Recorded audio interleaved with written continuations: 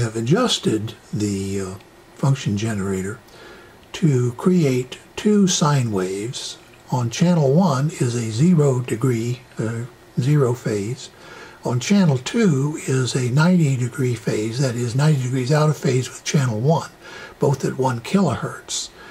And then I've applied that to the Siglent oscilloscope. The reason for this is one of the things that's rather important to measure is phase difference. Now here you see it in the regular XT mode, where, or I guess YT mode, where you display amplitude in the Y direction and time in the X direction. And when doing this, you can do a phase measurement, but it's not very accurate. An old time-honored way of doing this with an oscilloscope is called a Lissajous figure. And all it really amounts to is, instead of plotting time on the horizontal, you plot the other channel. So channel 1 is plotted on the in the Y direction, and channel 2 is plotted in the X direction. And that looks like this. Now, as the phase, I'm going to drop this by at 10 degrees per.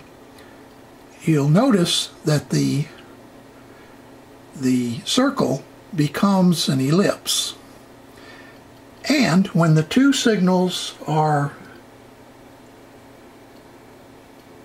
exactly in phase, it becomes a straight line, 45 degrees. You use phase measurements a lot in stability analysis, as well as in certain kinds of communications, phase detectors and things of that sort. So I wanted to show the way to do a phase measurement on the Siglent, and now I'm going to switch and do some stuff in the next video on the Rigol. Continuing with the acquisition and horizontal on the Rigol, here you see the same in phase, that is 0 degree phase difference, 1 kilohertz signals on channels 1 and 2, and in the Siglent you get to the XY mode through the acquire button. On the Rigol you get to it through the horizontal menu button. So if I press the menu, this comes up, and then if I press the time base, you'll see that it has YT, XY, and roll. So what I'm going to do is I'm going to press that once, and you see it switches. Now we're going to switch to XY.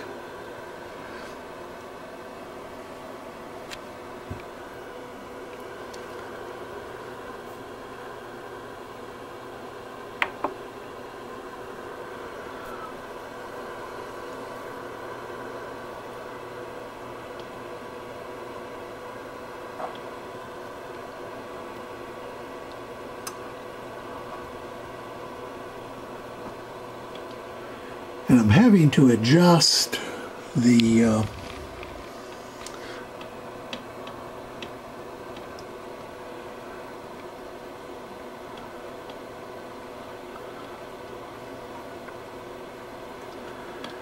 position, the X and Y position.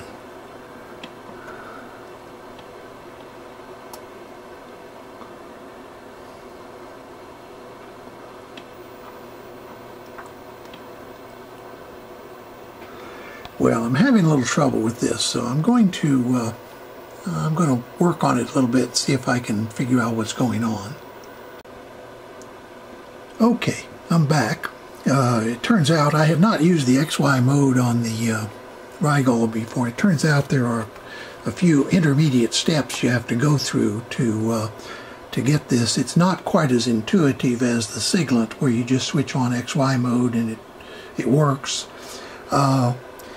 In this, apparently, according to the manual, you have to readjust the scale, the horizontal sampling rate it says in the manual, to get a decent waveform.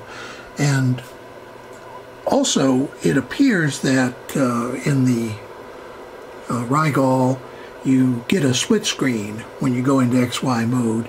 That could be an advantage in some cases, but one disadvantage is it means that the XY display is smaller, so therefore a little harder to read or measure. By the way, you can use cursors on this, and you can use cursors on the Siglent to measure various things. So this is basically the same Rigol display as I was showing on the Siglent. Once again, the problem that I had with the with not understanding how to use the XY mode is another example of why that Rigol's policy of causing the options to be used up whenever you have the scope turned on, the trial options, means that by the time you've learned a lot of the other functions of the oscilloscope and gotten around to checking the some of the more rarely used options, you may not have the trial version anymore. They may have expired. So basically you're learning on your own time, or maybe I should say you're learning on your free trial time, even if you're not using the particular function. So for example, I haven't tried to use the decode functions yet, which I will later, or any of the advanced trigger functions, and yet already there is less time left on those trials. At any rate, it's one of those things. I'm not going to harp on it, but it's something that I believe Rigol ought to rethink their options policy and only have the time run off when there's actually a use of that trial. That may be too complicated for them to do in this version, but maybe if they release oscilloscopes in the future, they'll consider letting you learn the option on option time, not on general scope time. So anyway, that's where I'm going to end this one, and then I'm going to move on to the next subject. A very quick addition to the video to just let you know that there are other ways using these scopes to measure things like phase difference and delay and so on. I'm going to save those until I get to the section on measurement, because that's where you find them in the scopes. But so Lisitude figures are not the only way to measure phase differences and so on. But like I say, that'll come up when I get to measurements.